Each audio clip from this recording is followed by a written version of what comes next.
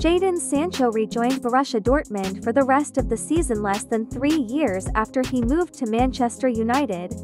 Sancho was frozen out of the United squad for most of the season following a public spat with Erik ten Hag.